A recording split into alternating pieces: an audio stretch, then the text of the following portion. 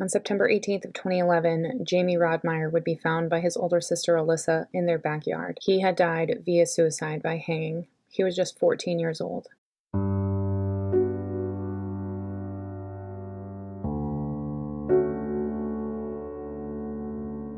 Hey everybody, what's up and welcome back. If you're new here, I'm Liz, and today we're going to be discussing the death of Jamey or James T. Rodemeyer. He was known for his activism against homophobia, and he also was on YouTube, and he was a blogger on Tumblr. His videos on YouTube helped victims of bullying and of homophobic bullying in particular. He was very open about his homosexuality, and he faced such severe bullying because of this. Jamey's inspiration to help others came from Lady Gaga, which was a person that he admired most. He often referred to her in his videos, and he would quote her to provide guidance when it came to helping others. Now, throughout middle school, Jamey encountered a lot of bullying, unnecessary bullying, because of his sexuality. There was anonymous posts on his Formspring account that included hate messages, such as, "Jamey is stupid, gay, fat, and ugly. He must die."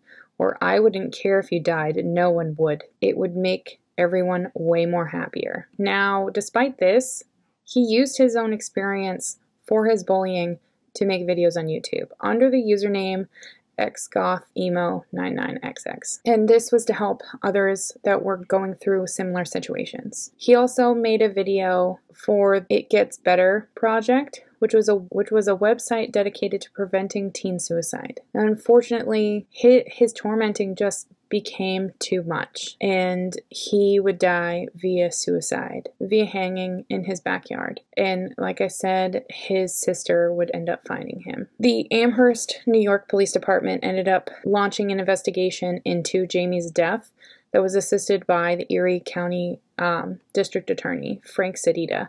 Now, this investigation lasted 9 weeks, and there was an analysis done of his computer and his mobile phone. There was possible evidence of criminal harassment that was found, and these incidents either had insufficient evidence to prosecute or they had expired beyond their statute of limitations. So ultimately, there was no files that were charged because the statute had already exceeded its time. News of Jamey's death resulted in a very large, outrage worldwide. His parents, Tim and Tracy, were interviewed by news outlets about their son and his struggle with his bullying.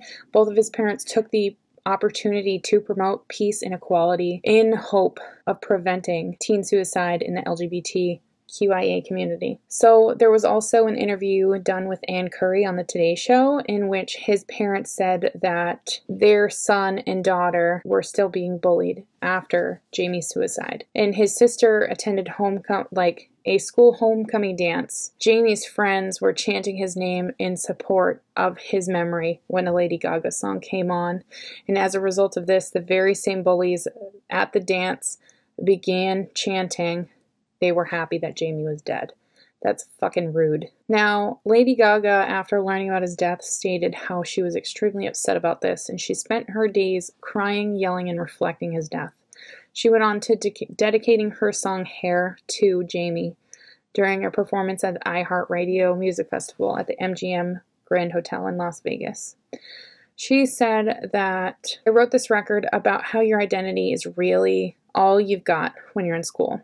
So tonight, Jamey, I know you're up there looking at us and you're not a victim. You're a lesson to all of us, and I know it's a bit of a downer, but sometimes the right thing is more important than the music." Lady Gaga then later met with Barack Obama to discuss the administration about how they could prevent bullying in schools. Also in response to his death, Miss New York Caitlin Monty founded an online petition to bring the issue of cyberbullying, which is known as Jamey's Law, to New York legislation.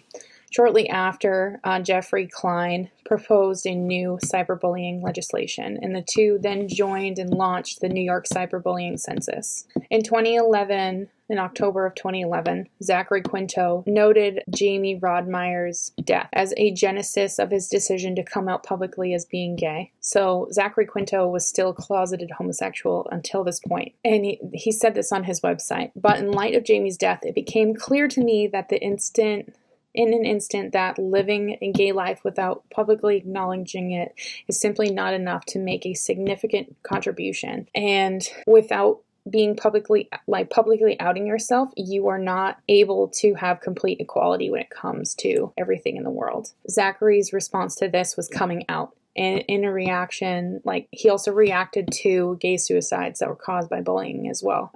Dan Klofler of ABC News Now also came out in regards to this as well.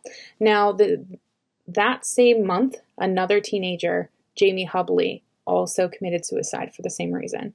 While he never explicitly talked to Jamey Rodemeyer, there are severe comparisons when it comes to this. That, my friends, is the death of Jamey Rodemeyer. I wanted to include this because of the sensitivity of this, not just because he was also on YouTube and he was a blogger on Tumblr, because his age, the effect it has on this community, and just that people really need to understand that it's not just, I'm here, I'm proud of myself, I'm out to the world.